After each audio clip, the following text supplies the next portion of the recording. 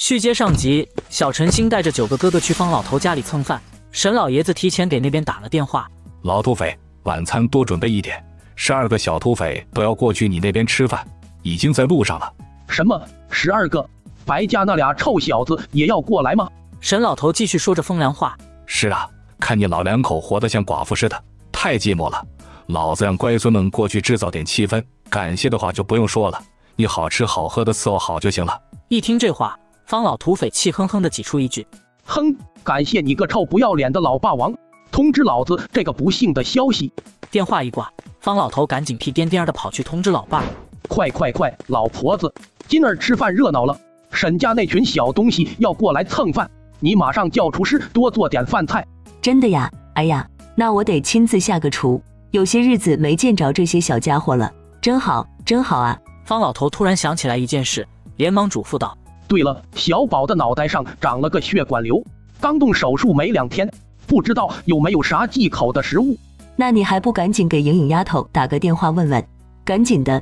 对，我这就给孙女打电话。这时老太太突然又想起了什么。对了，赶紧去把假山上的喷泉关了，把池子里的水放了，孩子们爱玩水。那咋行呢？我里边养着金钱龟呢，那可是我的宝贝呢。我就不信了，那几只老王八没水还能马上死了。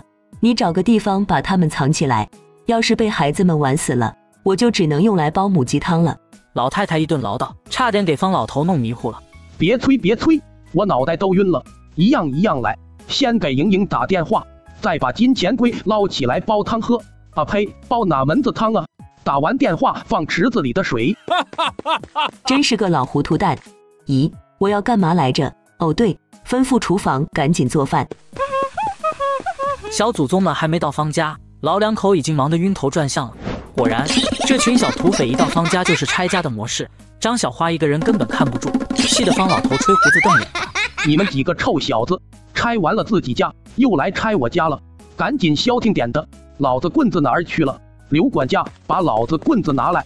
方叔，您也没准备揍熊孩子的棍子啊，家里只有拖把、扫把，厨房里还有根擀面杖。那就把擀面杖拿来，我还不信收拾不了这群猴崽子。方叔，这些武器都是老太太用来揍您的啊，没她的允许，我可不敢乱动，只怕老太太用起来比您更顺手啊。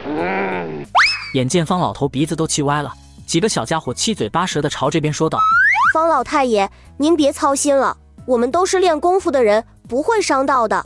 哦 sorry， 老方太爷爷，不小心踢坏了您一个花盆，别怪我啊，是他自己跑我脚跟前来的。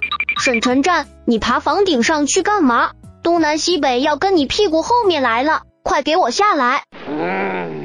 你们这群小土匪，能不能消停点啊？老太太那几盆花全给你们糟蹋没了，再不下来，老子给沈爱国打电话了啊！没等几个熊孩子回应，管家急忙从后院跑了过来。不好了，方叔，小魔女带着几个小土匪抓你的金钱龟去了。这个小丫头片子不是藏起来了吗？他们怎么找到的？那哪藏得住啊，几个小东西满院子找稀奇玩意，没2下就找到了，你快过去看看吧，要不晚死了就只能煲汤了。方老爷子赶到后院一看，金钱龟果然被这群小土匪找了出来。哎呦喂，我的小祖宗，太爷爷真是怕了你了，太爷爷自己倒了都不服，就服你这个小丫头片子。方老太爷，这乌龟好可爱呀，它有名字吗？它叫金钱龟，太爷爷养了它几十年了，比你爸爸年龄还大呢。几个小家伙简直不可思议，巴掌大的乌龟居然活了几十年了。小宝接下来说的话，差点让方老头喷出一口老血。你们说煲汤好吃还是红烧好吃呀？什么？你说什么？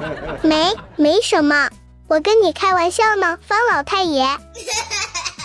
在方老头家里，10几个熊孩子吃了饭一直玩到晚上9点半，甚至还没有要走的意思。沈老爷子一个电话打了过来，当场发飙：张小花，给这些小兔崽子们说，9点半之前不回来就都别回来了，老子锁大门了。话音刚落，老头急忙做了个小纠正：对了，你先把小丫头给我送回来，真是岂有此理，小女娃娃家太没个规矩了，9点半了还不回家。好的，老董事长，我马上送他们回来。沈家家规，孩子们的门禁是晚上8点半，大人们的是11点，超过规定时间没正当原因的是真的会被关在门外。铁面无私的老管家专门负责抓晚归的人，沈姨有一次就撞在了枪口上。这才11点过5分，您放我进去吧。义少，你怕是忘了你爷爷的话了，那我就帮老爷子再重复一遍，这生意做得再大也没有家大，家都不顾，挣再多钱有什么用？下次我一定注意。林爷爷，您就网开一面吧，让我进去，我保证不会说出去的。恕难从命，您还是想想别的办法吧，我要睡觉了。除了沈峰和蓝从安这种特殊职业，沈家其他人没有一个能在这上面破例。挂完沈老爷子的电话，张小花顾不上其他几个臭小子，直接抱着小晨星就往回跑了。但回到庄园大门口也已经9点40几了。小张，怎么这么晚才带小家伙回来？林叔，没办法，小祖宗们玩得太嗨了，我把这个强行抱了回来，还哭了一路呢，现在总算消停了。此时小家伙已经睡着了，老管家小声嘀咕道：小祖宗哦，你太爷爷下命令了，要罚你在院门口站5分钟，得亏你现在睡着了，快进去吧。把小晨星送到沈姨的别墅后，张小花又准备去接另外几个臭小子回来。这时他突然碰见了遛弯的沈峰。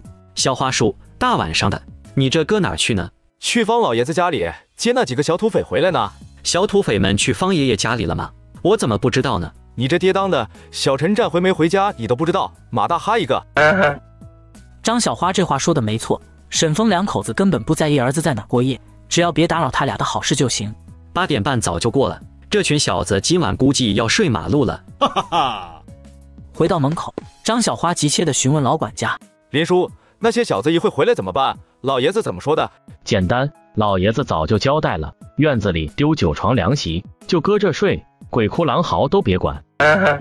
猴崽子们是张小花带出去的，他自然是不希望这些孩子们无家可归，于是央求管家：就不能通融吗？您不说我不说，老爷子不会知道的。小张啊，老爷子教育男娃向来严厉，几代人都是这么教育过来的，个个跟正苗红，你可别害我啊！你快去接他们吧，我要去搬凉席了。